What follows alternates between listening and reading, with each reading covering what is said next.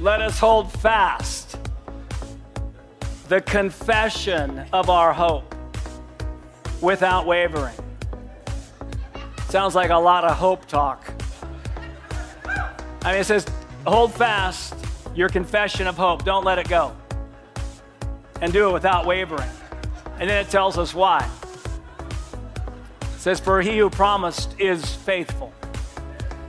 The more we believe he's faithful, is the more hope we'll talk. Hope is the beginning point of all change. If something's going to change, somebody's hoping. Because God partners with people who are unreasonably optimistic. We don't deny the facts. We just believe in truths higher than the facts. I'm not into positive thinking. I'm into biblical optimism. And I believe the more truth you believe is the more optimistic you will be.